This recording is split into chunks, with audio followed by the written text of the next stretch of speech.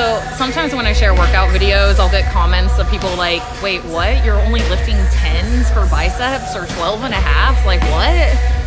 And I just want to put into your awareness, get you thinking about remembering that the weight you're lifting is only one of many variables you can use in training.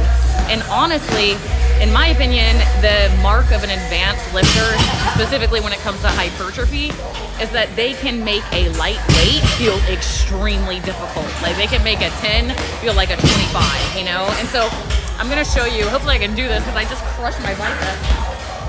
But here's some 25s, okay? Like I can curl 25s. I never curl 25s because I prefer to go into a more isolated, slow, controlled, really strong mind-muscle connection, controlling my eccentric. So I prefer to use time under tension as a variable a lot. So another variable is obviously volume, right? So like my biceps tricep of terror that I share a lot, I'm doing 10 reps at a 45 degrees, so there's 30 reps, so obviously the weight's gonna have to be lighter, but I'm also really isolating. My elbow and shoulder are not moving, and it's so people do this number all the time. You are getting a fraction. Think of your biceps right here, okay? Now think you're kind of moving around like this. How much is my bicep moving compared to elongating, shortening, lengthening? See that? That is a huge difference between this. My biceps are not going as far in that range of motion. That's why I call these ego arm swings. Yeah, I could probably do 50s like that, you know?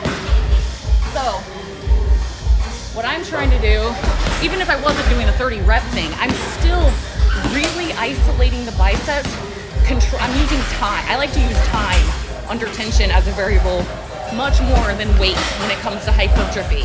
So this is gonna start feeling really heavy, really fast when you have more of slower eccentric, and I do slow concentrics quite a bit with hypertrophy. The more time under tension, the more it freaking sucks, you know? So it's not always about just like lifting more weight. You can also change your tempos. You can also change how many reps you're doing, change your overall volume. Really nailing technique, right? So it's not just about, okay, I'm making progress because I can do 25 now, and look at my shoulder and my elbow. You can do those too.